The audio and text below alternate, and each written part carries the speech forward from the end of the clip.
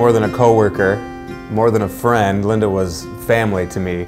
I would refer to her as Mama Linda or Aunt Linda, because I mean, she really was just always looking out for other people, even before herself. And especially for some reason, I did feel, like an instant connection with her, and I felt like she was kind of taking me under her wing. She had this intuition, which I think was always right, and she always told me to trust my gut, trust what feels right. God has a plan, but I think she was kind of the one to steer me in the right direction in a lot of those, a lot of crossroads that I feel like I had in my life with those few years that we got to spend together. So, it was really amazing to have someone like that in my life.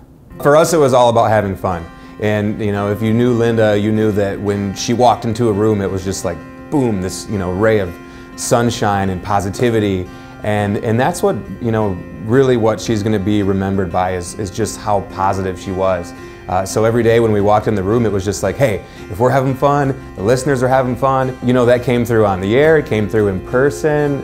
It was just an everyday part of her life. So it was all fun, all positive. If we ever had any negativity that was kind of, raining in on us, she would say, put up your negativity blockers, Rob, block everything out.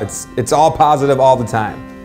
I would just say I am really thankful for the time that I did get to spend with Linda, and I've talked about it before.